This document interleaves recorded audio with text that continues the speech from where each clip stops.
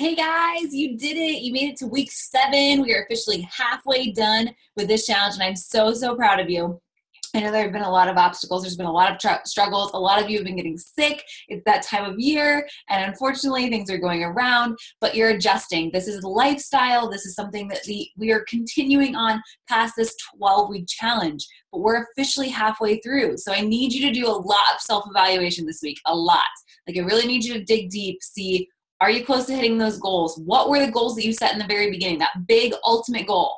Make sure that we've got mini goals set up each week. Make sure that you're filling out that weekly game plan with what your meals are and what your measurements are and where you want to go and what you want to do for the week so that you can, continually push forward. This actually right now is the end of my first 12 weeks of, I did a little 12-week year for myself and my life and my business. And so I know what it's like when you're right in the middle of it and you're like, oh, like, I think I'm doing well with this. I don't know if I'm doing so well with this, so I need to adjust. And doing that weekly game plan every single week. I know it can be hard to do. I know it can. But every single week, just committing to doing that weekly game plan so that you have an idea of when you're doing your meal planning, when you're doing your grocery shopping, when you're doing your meal prepping, which meals you're going to have each week.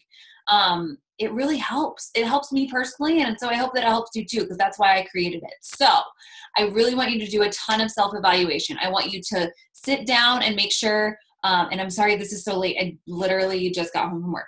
But I want you to sit down and I want you to see, what are my measurement differences in 6 weeks? What are my eating habit differences in 6 weeks? What has gotten really great in the last 6 weeks? What did I wish would get better this past 6 weeks that I can work on for the next 6 weeks? Because we still have 6 weeks left of this challenge. And so I want you to make sure that you're pushing forward and that we're progressing and moving in the direction that you want to be in. So tons of self-evaluation this week. I really want you to dig deep, figure out, what was that initial goal that you set and how close are you to getting it? And what adjustments do we need to make so that you can reach your goal? And if maybe that goal is not going to happen this 12 weeks, but what do we want to progress towards over the next 6 weeks? Does that make sense? I hope it does. So that's what I really want you to do today and tomorrow. I want you to really self-evaluate. We've got 6 solid weeks left. We are into week 7, into the end of this challenge. And I really want you to, think about the things that are going well, the things that aren't going well. Are you okay with the things that aren't going well? Are you still progressing towards your goals? And, this is totally individualized to you. So I really want you to be real with me in your email. And I'm sorry that I'm late on getting back to them. It's been crazy these last few days. I've literally been home for like an hour.